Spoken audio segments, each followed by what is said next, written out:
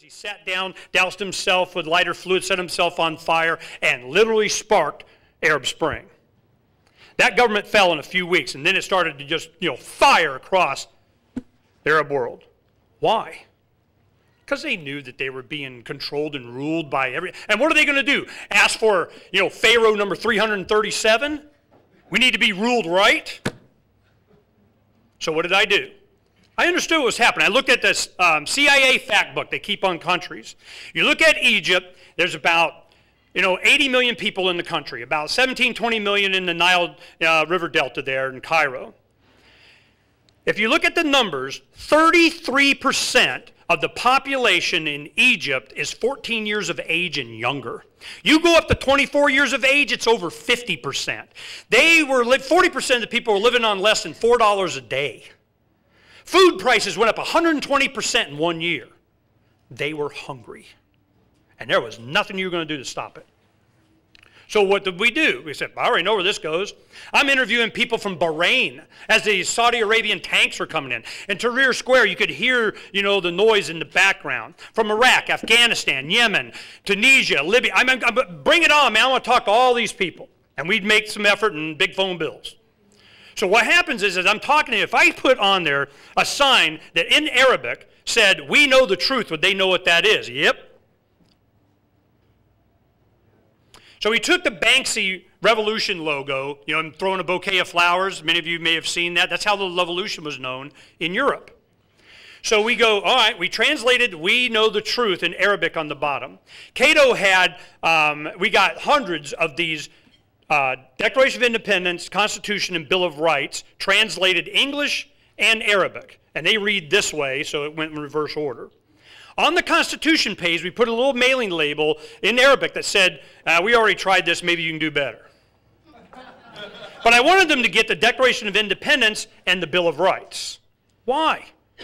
I mean, it's the bologna sandwich in the middle of this Constitution thing, and you got the Declaration of Independence and the Bill of Rights. You read the Constitution, it's all the power to the power to the power to the power. They're going, well, what happens, we got the separation of powers. We got executive, legislative, judicial. What happens when they're all aligned against the rights of the individual? I'll tell you what happens. You find yourself in a free speech zone. That's what happens.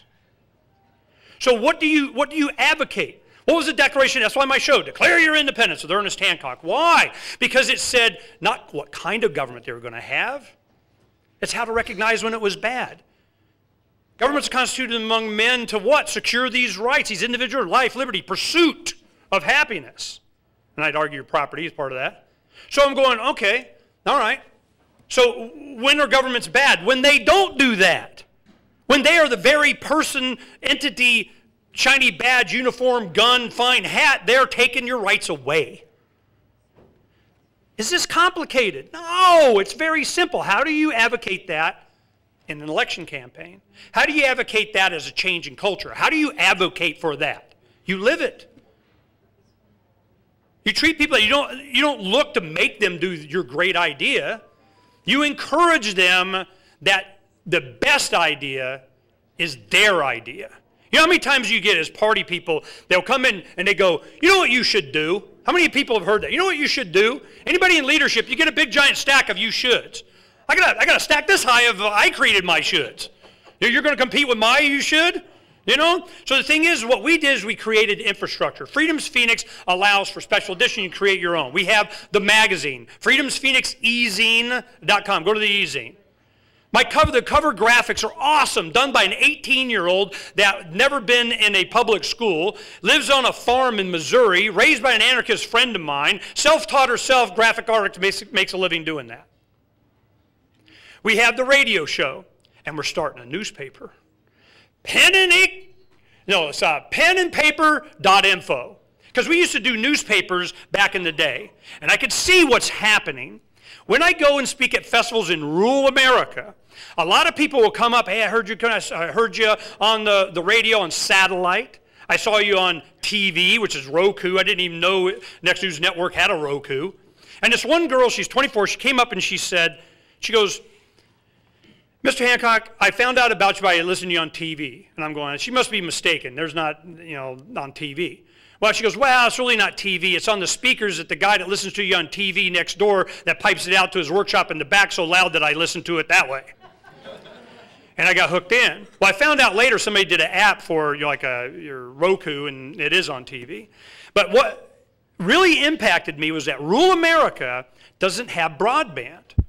They're doing satellite at best and often dial-up, and they don't have a lot of talk shows that they really like that give any kind of a freedom perspective. There's nothing on TV. So where do they get their information?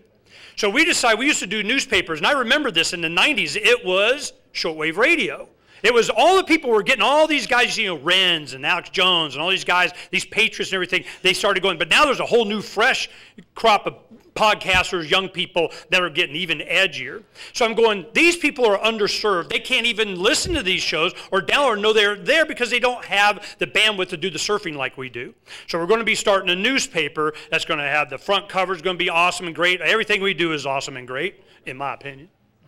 And what happens is we're going to influence them to learn about certain issues. We're going to give them search terms of things that they can look for themselves and send them directly to websites to begin their education on leave me aloneism. And where's the Libertarian Party in this?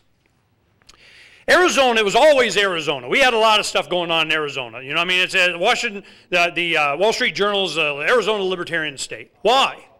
It wasn't because of the party. It wasn't because of the elected offices. It wasn't because we had legislators. It's because of the culture. And when you have drug legalization going to a conservative state like Arizona, when you have unrestricted concealed carry, without a permit in Arizona, why did that happen? We had a group called SAFE. Second Amendment is for everyone. Are you a safe gun owner? Are you an unsafe legislator?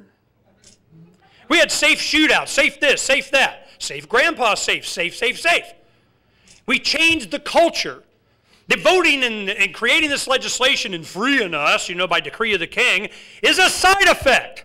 And I have to emphasize this so much with you guys. If you think that you're going to be, we'll be, a little more free than the Republicans. We're not as bad. We'll give you, government vouchers for your kids to go to mandatory youth indoctrination camps. We'll take your money a little bit less. Even the advocates for self-government, I remember when that quiz didn't include one that says, taxes should be reduced 50%. I remember when it was there shouldn't be any income tax. Why? It's a pandering. There is no pandering, and they didn't see it coming. So when Dr. Paul, we knew, we've had him we knew him from before, we knew he was, and they were saying, yeah, we're just going to let him in the debates and we're going to tell everybody that he really ran as a libertarian back in '88. We're going to tell everybody that. And what did they not know that we knew? He was not going to run from it. He was going to wrap his arms and leg around it and go, oh, yeah, me Libertarian, man, we freedom. How much bump did the Libertarian Party get out of that while you're nominating Barr? See, so from our perspective, but was it a setback? Did we look like this was a failure of some type? No, because we were changing the culture, the paradigm in which everybody swims. This understanding that you own yourself. We had to, remember, I was going on about the Obama thing, and they're going on about vaccines, and you got to get inoculated, and what did we do? We knew if they inoculated the police and firemen, that there wasn't going to be anybody to protect us when we said, no, they're just going to get on the bus. So we go, all right. So we did a special edition on Freedom's Phoenix, emphasized the vaccination thing, did a lot of research on it and such, but then we made signs. Support first responders that say no to mandatory shots. And it had a skull and bones with syringes like this, dripping blood, that kind of thing. Here comes the press. They want to talk to you. And this is the rhetoric that I hope you'll embrace this concept. Well, don't you think in this and herd and mentality and we got to have and everybody's going to die and pandemic and all this kind of stuff? And I go, look. The role of government is to protect my individual rights, to protect my property, to protect what's mine. And there's a big argument whether the government gets to go past your white picket fence onto your property. There's an argument about whether they get to kick in your door or not, when they get to do that. There's arguments about how much the children belong to the state and what they're going to do in their best interest. There's an argument, all this kind of stuff. But I tell you what, I just hope that everybody will agree that my property at least is inside my skin. Can this be mine? Can I claim this as mine? Can I? It's like Jordan says, you ask a question. That goes out on the television, and all of a sudden that issue went away, and firemen in the communities all over Maricopa County were just sending the vaccines back, and it went away.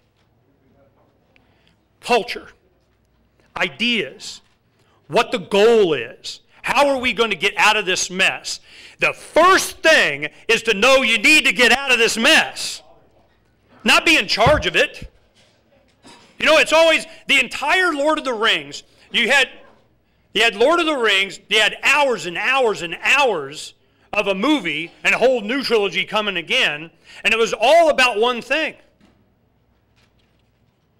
Libertarians are the hobbits. We don't want to wear the ring of power. We want to chuck it in the fires of Mordor. What's the one scene that Frodo goes to Gandalf, here, I want to give it to you, take it. He goes, don't tempt me further. I would desire to do good with this power, but through me it would wield such evil, too terrible to imagine. Well, it can't stay in the Shire. No, it can't. What must we do? Chuck it in the fires of Mordor. Up here. The revolution is between the ears. It's not something, what are we going to do? You know, our guns, we're going to storm the ramparts of Washington, D.C., and then you got, revolutionaries in charge of Washington with guns. Yay. I'm so much better now. And the Fed? Ignore the Fed. Use silver. Use Bitcoin. Patrick Byrne, CEO of Overstock.com, he's going to be a speaker at the Freedom Summit. He was on my show a couple weeks ago, and he asked to be at Freedom. How come I didn't get asked? We come back on air and you say you want to go, man, you're on. He's taking Bitcoin. Largest retailer in the world taking Bitcoin now. Cars are being sold. But is it Bitcoin? No, it's the philosophy behind it. The idea that, oh my goodness, but we can't track everything. Good.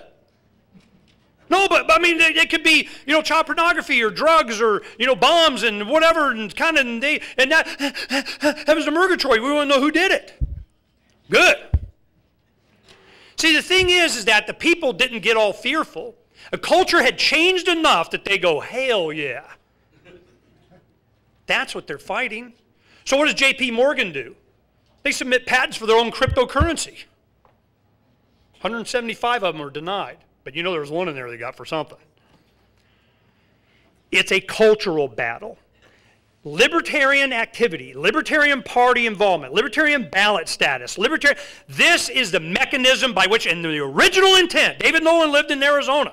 I know David well. I talked to him a lot, had him interviewed, talked about the beginning of the party, why we have different things in there. I do not advocate the initiation of force or fraud, why that was in there. I mean, on and on and on. Why?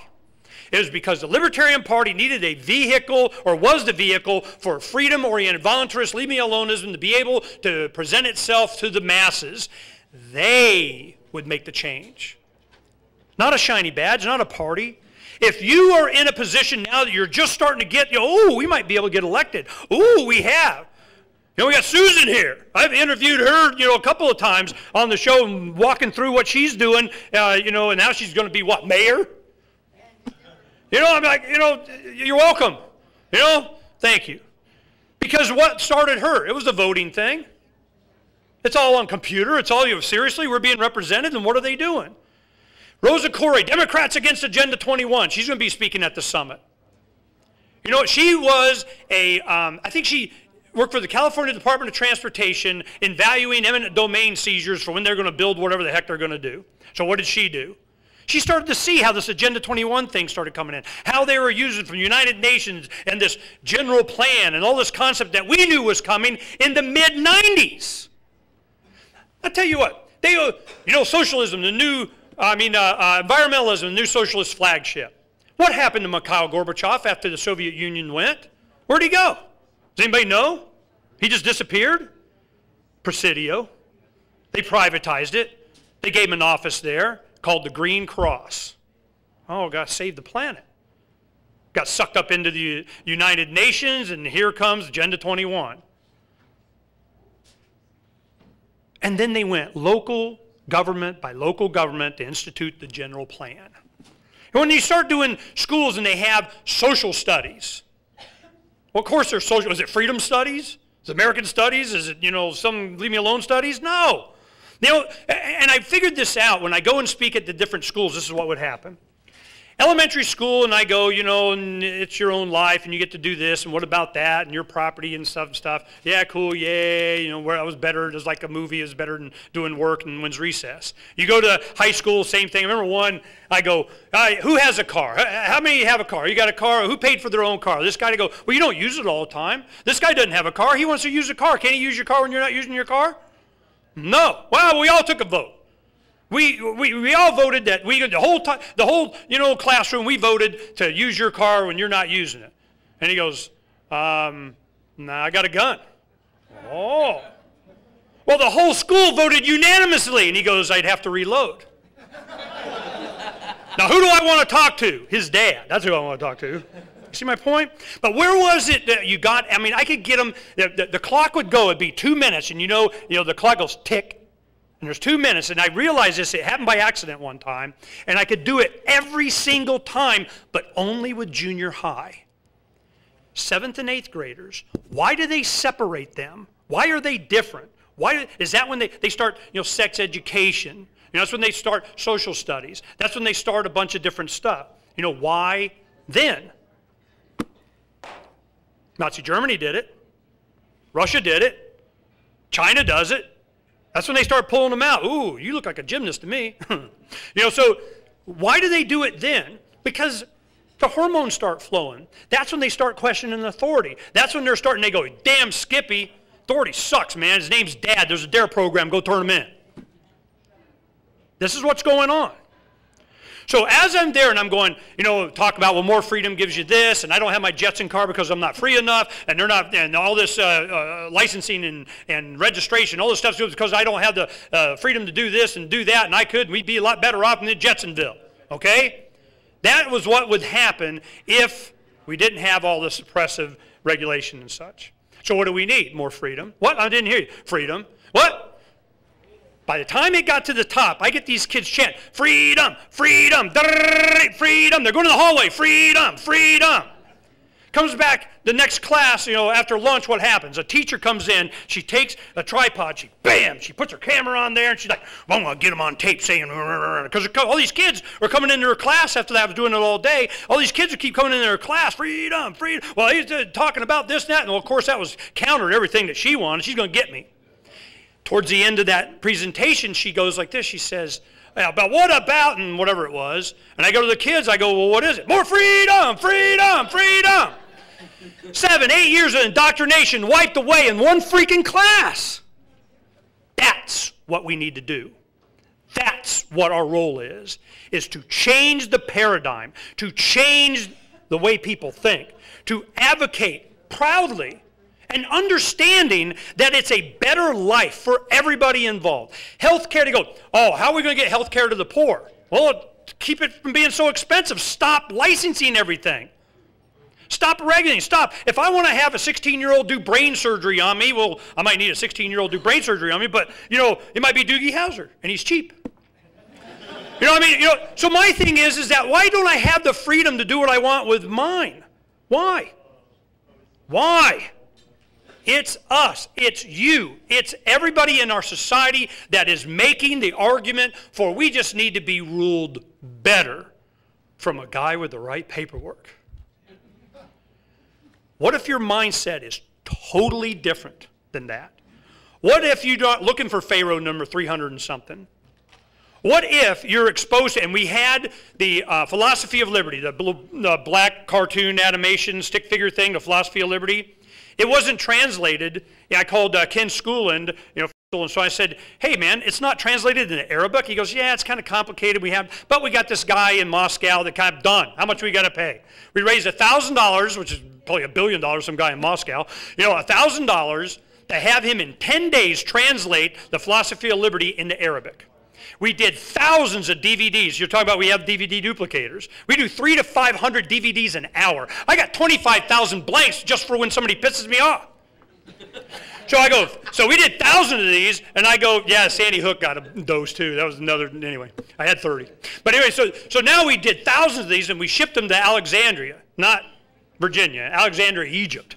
And they went to Tahrir Square, and they passed these out, and ISO goes, holy crap, what the hell are you doing? The second most popular country behind the United States of downloading these videos is Saudi Arabia, followed by Morocco and Egypt. How did that happen?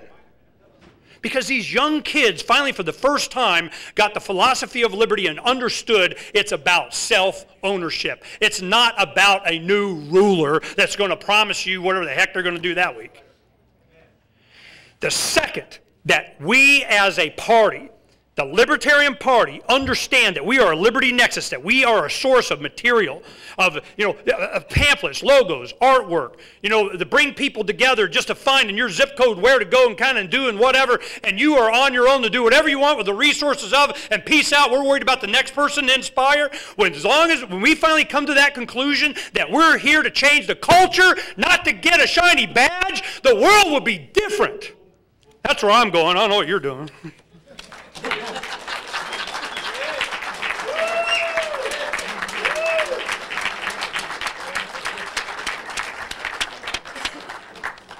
Is everybody awake now?